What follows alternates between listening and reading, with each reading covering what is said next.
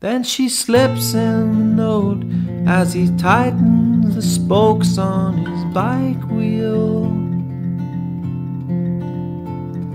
squeezing his eyes tight to burn in the numbers. He pedals south down Boulevard Street, past the power lines and no vacancy signs, by the drive-thru of a Dairy Queen.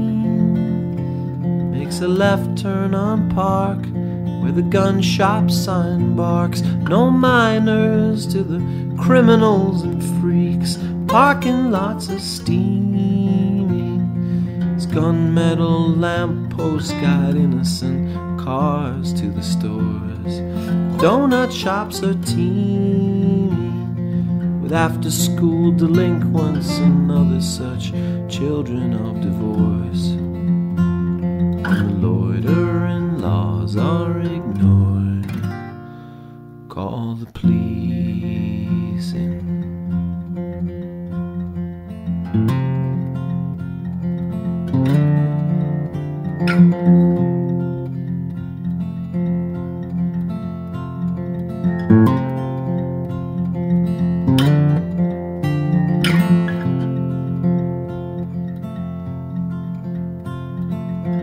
Past the U-store at his Uncle Ron waves. He used to own it, but those were the 70s. Up on the rooftops, girls are sunbathing. Their hair is chestnut, their bathing suits are scathing. And as the summer drags, the days are flying past. In this world where the girls and the food are fast, wedding bells are ringing in the temple of Elvis as drugged out fiancés arrive.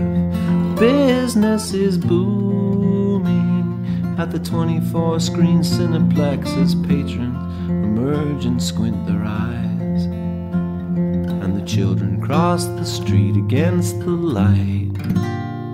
Call the police in.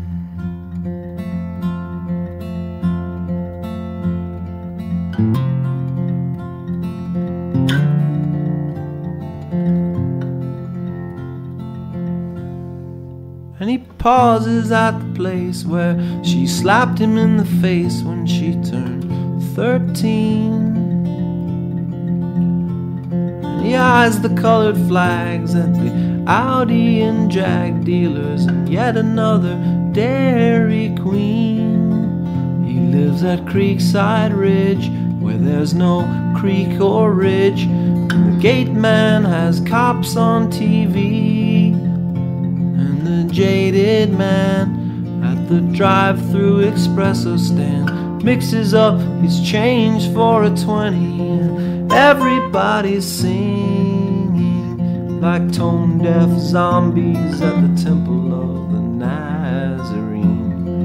Who do they think they're fooling as he locks up his bike on the porch and squeaks open the screen? And the sound of her answering machine fills the night.